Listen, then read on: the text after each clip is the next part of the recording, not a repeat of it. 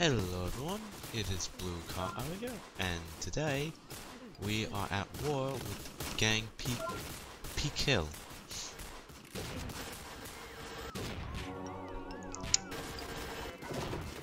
As far as my opinion goes, I'd say this gang is quite aggressive. So, currently we're at war with them. Considering the fact this is post-recording, I know exactly how long this war is, and get ready guys, because this war is quite a long time.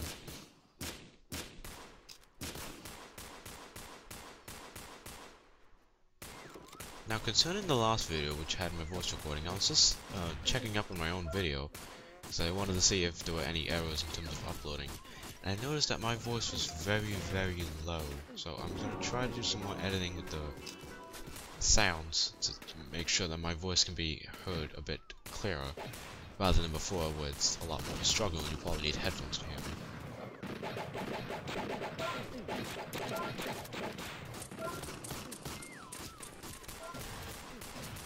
Right, so, if you like my commentary, I am sorry, but I'm going to try my best not to speak that much, because I want to have as much sound as possible, considering the fact that this is a war.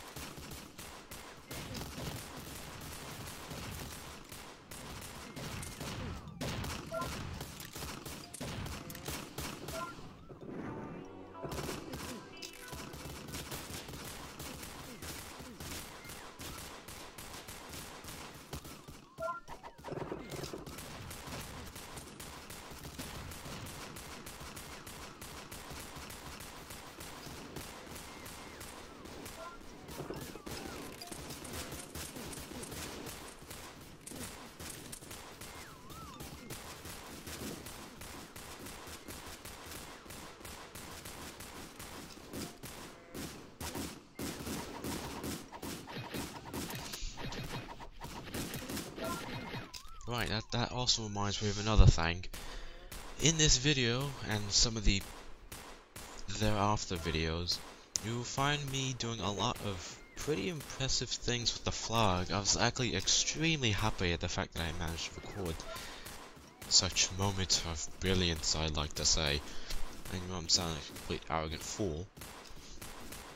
But I will agree, some stuff that I did here in these videos and the videos coming up afterwards were pretty well done. It's kind of just one of those quick reflexes things, which I'm glad it happened. Oh right, you may have noticed that guy with the koala bear head thing had a weapon that shooted flames. Apparently, as far as I saw, you may even end up seeing in the video, it's an auction gun that apparently can shoot bullets and flames. I think it deals about 9 damage. I think it's stacked too. The stack thing I'm really not too sure about, but for the most part, what I do know is that the fire rate, the fire type can be switched, and I believe it deals about 9 damage. It's an auction gun. Alright, everything in this next part came out horribly. You may have noticed I'm the only one on the left side, and they decided to just maul the flag like that. So that went out horribly, but we come back stronger than before. As a part of a mentionable song, come back harder than before. You guys probably don't even know the song, nor do I. I just remember that one specific part of the lyrics, but I have absolutely no idea what the name of the song is.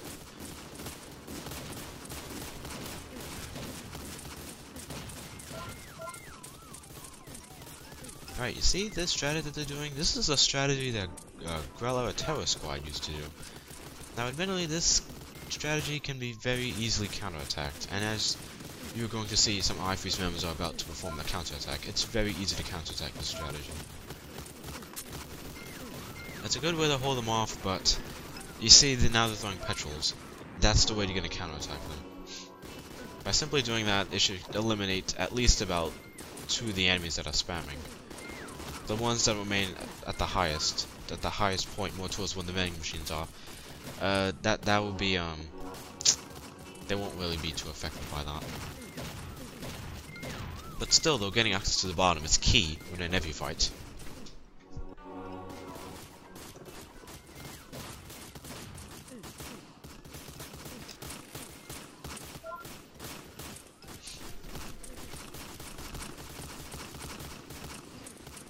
Now, you may have noticed that sometimes I get hit by a bullet, but I don't take damage.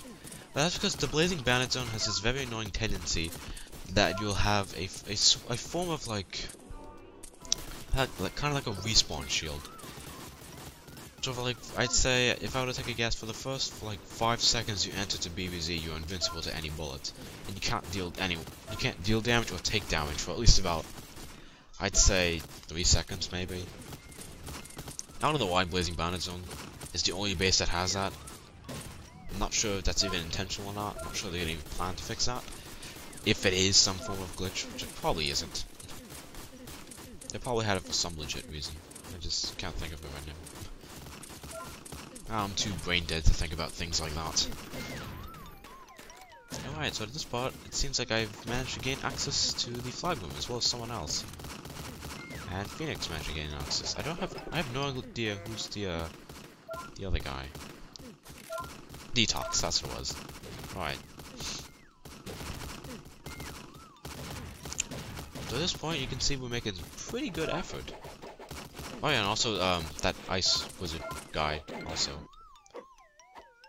was also included, but, yeah, he accidentally took it for the wrong gang. I'm not sure if we get it back or not. I think we do. Yeah, I think we get it back. I'm not 100% sure. Yeah, yes, that gun wasn't stacked. In fact, stacked. So that gun that you see that shoots the flames, yes, that gun is in fact a stacked gun.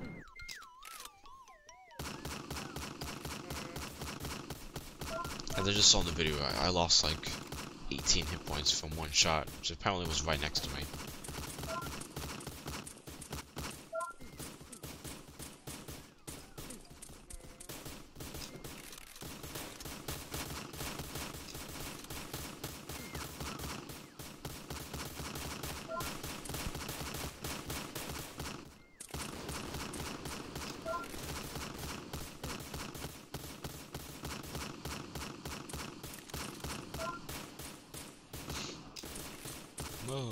DIY nearly got the jump on me. I know I was a bit late on that, but hey, it's true.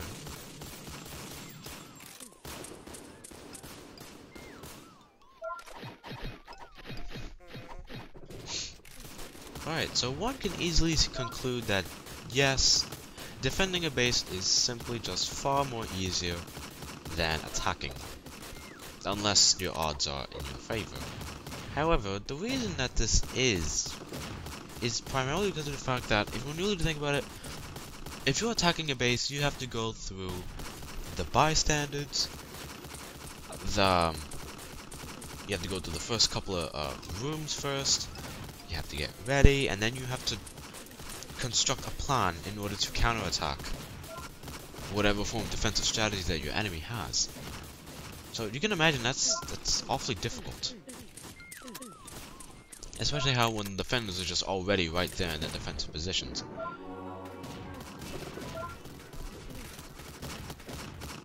So like, if I were attacking right now, you can see how challenging this is, because there's so much going on. Including the fact that you also had your other defenders down here as well.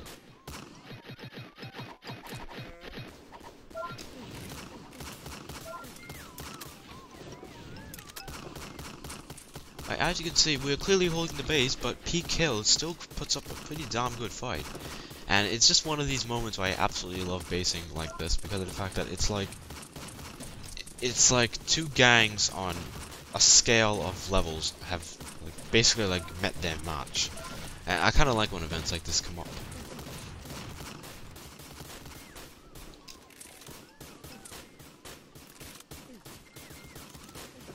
You know, all the gangs put up their best effort to see who has the greater muscle.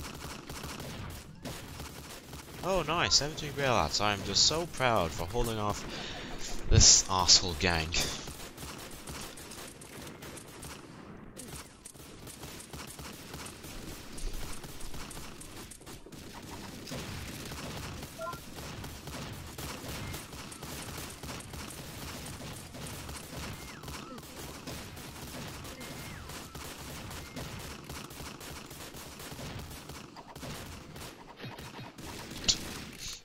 Nope, that 49 is not perfect. You arsehole, you ruined it. Oh, you arsehole. I went from a perfect 50 to a 44. Nice job, piece of twatting shite. Yep, see, it's still on 49. What the hell? Everything has to be perfect. That's so aggravating.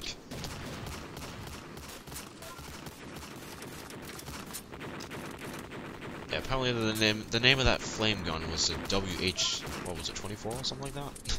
64? I don't know.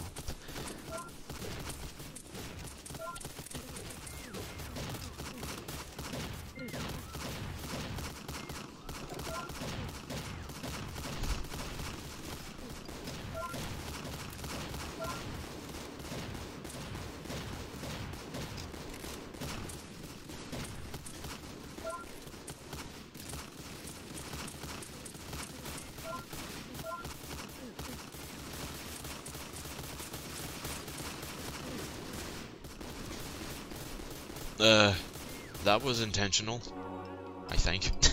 I just recorded it yesterday, I'm not even sure.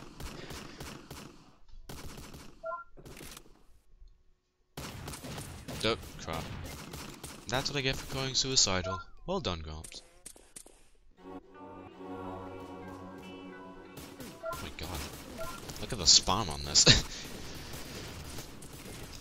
Alright, so you may have already noticed as well that PKill goes immediately back to their same strategy. The reason why they do this, I have absolutely no clue why. I mean, if they saw how we managed to counterattack that, why would they attempt to do it again? Now, this was probably one of the few reasons why I would theorize would brought them to their demise. Because in the end, yes, we do manage to hold the base fair and square. Can I say fair and square? Yeah, whatever. Yes, in the end, we do manage to hold the base. Oh, that's a nice status.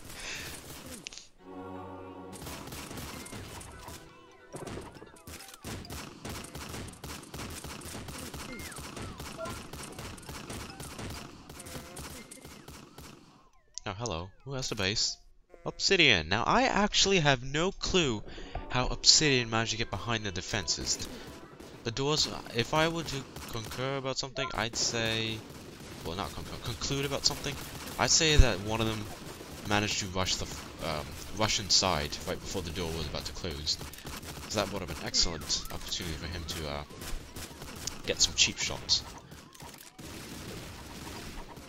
Alright, and this will mark the end of the first part of the PK War, where we now take full possession of BluecatEra once again.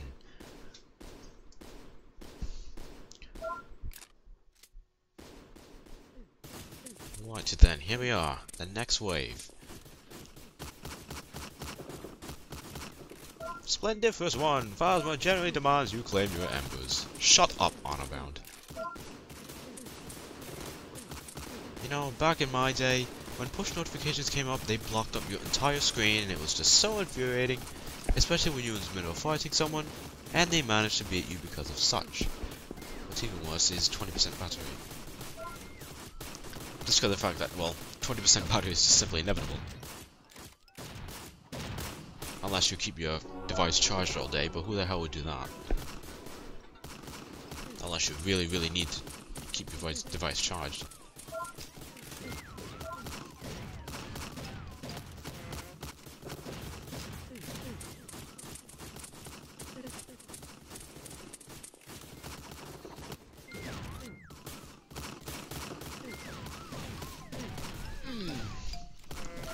Farewell.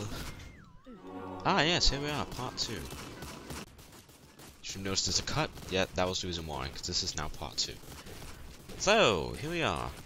And they're back to doing the same exact strategy.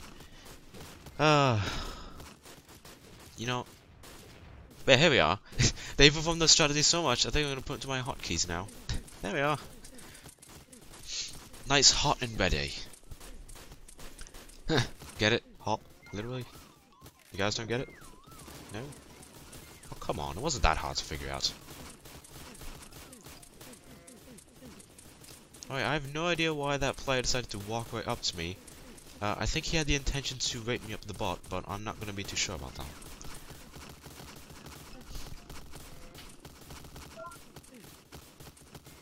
In fact, he's actually still standing there. What's he doing?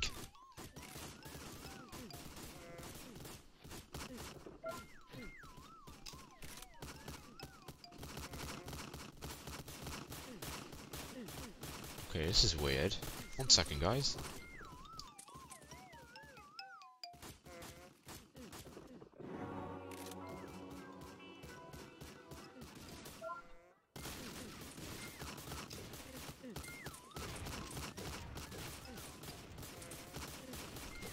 Alright, sorry about the small cut. While I was voice recording, for some reason the video started to slow down, so my voice would have went out of sync. So good thing I stopped the narration from there. So here we are, we've now reclaimed the BluecatEra base. And see, I'm in quite a lot of trouble here, so I had to force to flee.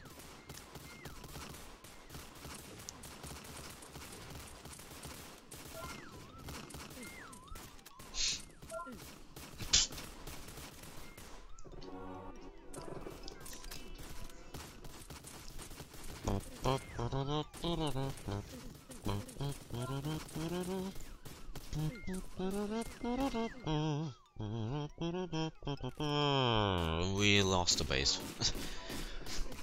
Oh well, nothing says that a good muscle. What am I saying? I don't know. I don't know. I was talking about muscles all of a sudden, and you know what? It's just forget it now. I'm going off topic. But I digress. You've killed unknown. Was that the possible butt rapist? I think it was. Well done.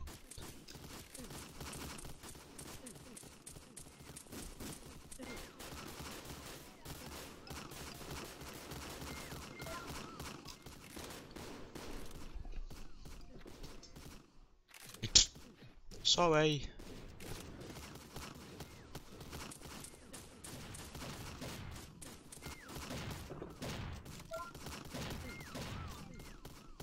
Ah. Oh, we got so close to getting to the base.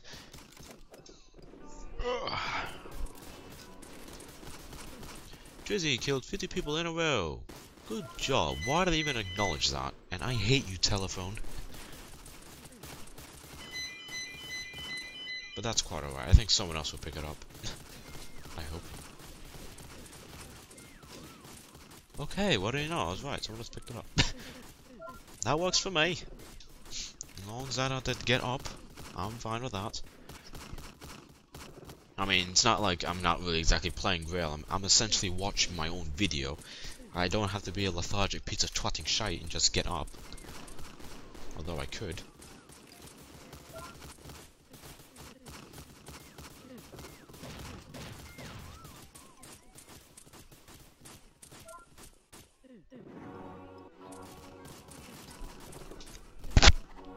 Whoops. Hey! We got babies A. Let's see how long it is before they manage to take it back, actually. Because like I said, they still managed to put up quite a fight. I think this time they're start improvising, put up proximity mines. It still doesn't really work too well, but it works sometimes.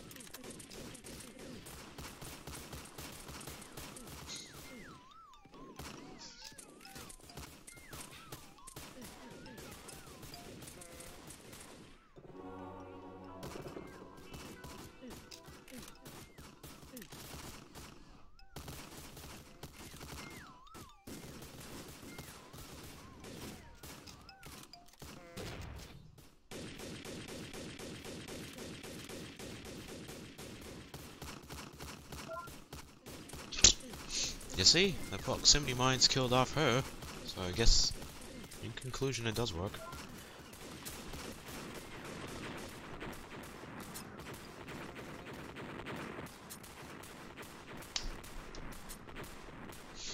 Right, so it seems to me, according to my storyboard that I have in my video editor, it's like we're almost done here, but I don't quite think PKill gives up just yet. They might have one. After this whole war thing, they might have a little bit more of a just a small onslaught with just a couple of people. They're not really that good too much.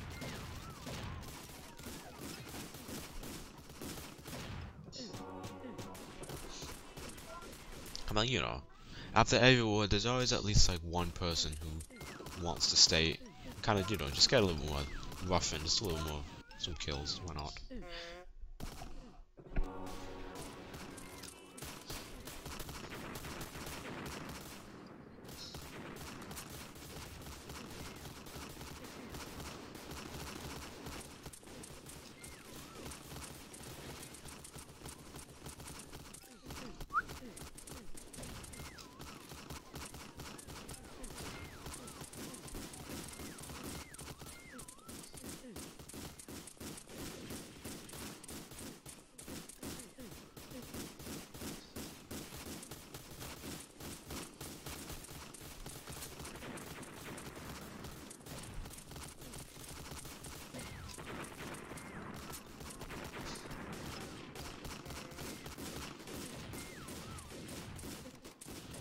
Wait, whoa, I never actually noticed that. That guy who killed with an AK-47 was in PKill. You got to be absolutely kidding me, they actually recruited him. Okay, I'm sorry. I'm not going to, harass your requirements or your expectations or whatever. But if you're going to recruit someone with an AK-47, that's just sad. Seriously. You're going to recruit someone with an AK, really?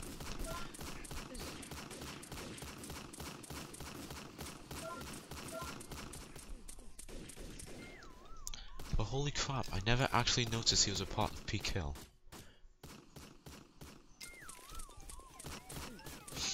Now I'm actually quite disappointed in them.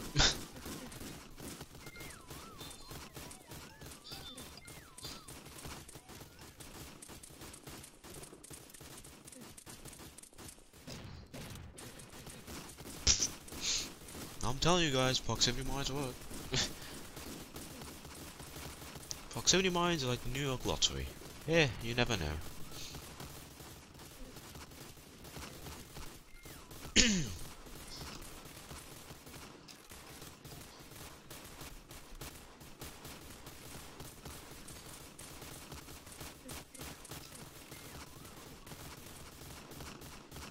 Nope, there we are again. Another occurrence with the proximity mine.